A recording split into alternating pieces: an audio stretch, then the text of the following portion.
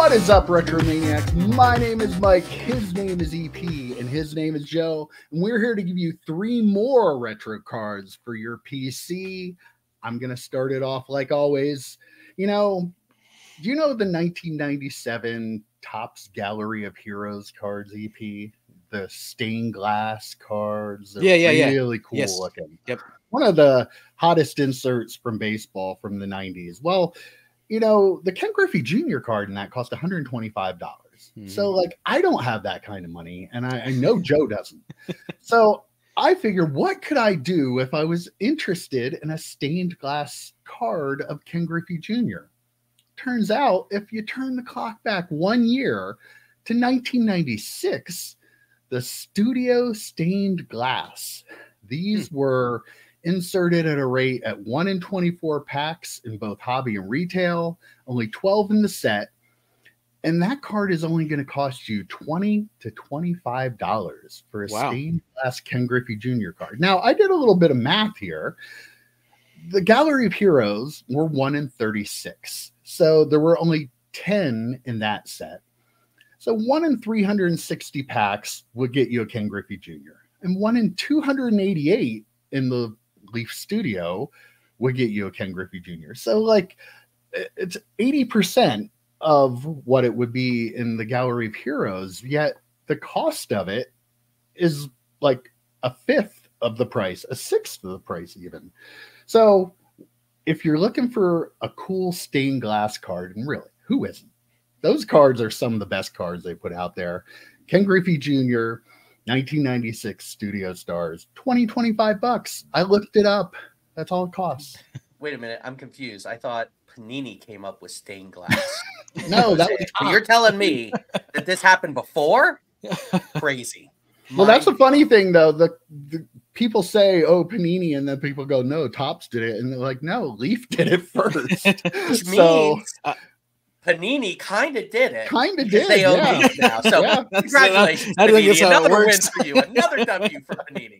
Another Panini W. Yeah. That seems like a steal of a card, right? Like at that price, it probably should be closer to the other Griffey. Like it should be worth more. Or at least like $50, right? And you know what the cost of the product was when it came out? Was like the one ultra high end product. It had to be the same. Gallery was $4 a pack. I think Studio was probably more like in the $2 to $3 range, but still, that's not obviously they probably made more Studio, but still a great looking insert. You want a cool looking Griffey card, which I like to give you ideas of how to get them on the cheap. This is one you need to pick up. All right, EP, what do you have for us this week? You said you were excited. I am. I have a card that viewers of the channel, they've seen this before, but it checks a lot of boxes. So I'm going to talk about it a little bit. This is my 2005 Fleer Ultra rookie card of Frank Gore.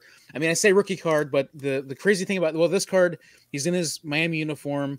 I'm excited. That's I'm not a huge fan of college uniforms except for the rookies. I've said that before, but because of the era I lived in. But if you look at the back, it says gold medallion, and at the regular base card says ultra rookie on it. So technically, it's maybe not a rookie, but I chose this as the rookie because it's a little more limited. It's Fleer Ultra. I love Fleer Ultra. I love the gold medallion idea, 1 per pack. Platinum medallions obviously are more expensive. They're usually numbered, but this was the card I chose for Hall of Famer who I drafted as a rookie on my fantasy team. One of my guys for a long time, and I love that rookie card. And another guy you did not win a championship with in our fantasy football league, right? Okay, just that's in League 3. So yeah, but I mean you're referring to multiple leagues, but yeah. So I mean apples and oranges and we're to Vegas.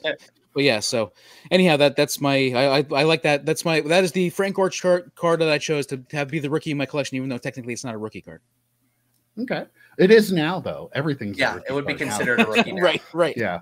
But yeah, unfortunately, I closed in 2004, so I didn't have any 2005 football, or I probably would have had a ton of Frank Gore in my stuff. Right. Not a single card, unfortunately. And that's one I believe you submitted through Group Submitter Joe Deck. I did. Yes, I was going to say that too. I've submitted through PSA through both of you guys, and that was one of the ones I submitted with Joe. And I remember when I got the card, the price on this one is about $18 to $25, like shipped. Like that's about the price range. Isn't that great, EP? If in that grade is like $25 also raw. It's about the same. Same thing with his regular rookie card. Like they're both about the same. Like the gold medallions are 1 per pack, and they made a lot of it. So yeah, the gold medallion's not worth a ton more than anything else. But yeah, so I remember when I got it, I was thinking to myself, man, it's not a 10, but what ends up being a 7, something like that, and coming back a 9. I was happy with a 9, and a 9 is a near perfect card. As about near perfect as probably especially a 10 from is. that era. That is just right, a great card, and the fact that they sell raw for this around the same price again, that's crazy. Ridiculous. Get a 9. Absolutely, get the 9. Yeah, get the 9. All right, Joe, what do you have for us this week?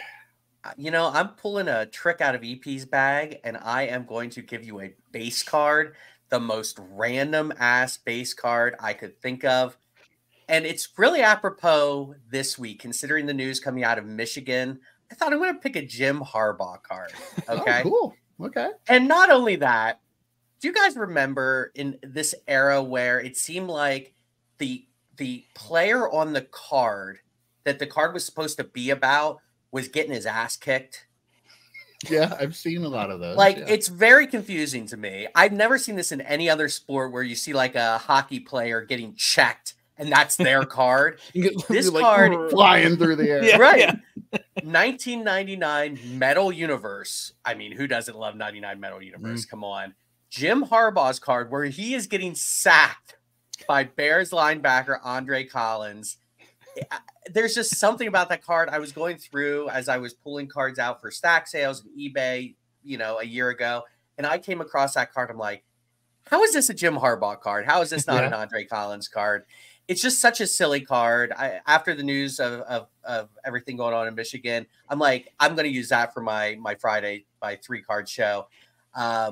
You can get this for like $1 or $2. It's, whatever, shipped. I'm sure you might have them in your stack sale right now for all we know. I don't even know if I put them in, but yeah, I'm sure I have. But so again, it's a silly card, but there's just some about cards like that where it just takes you by surprise that that's the player's card. That's Jim Harbaugh's card. It really should be an Andre Collins card, but it's a silly little card, but I came with some heat the last couple of weeks, so I'm going to give you a $1 card, a 50-cent card that you can add to this collection.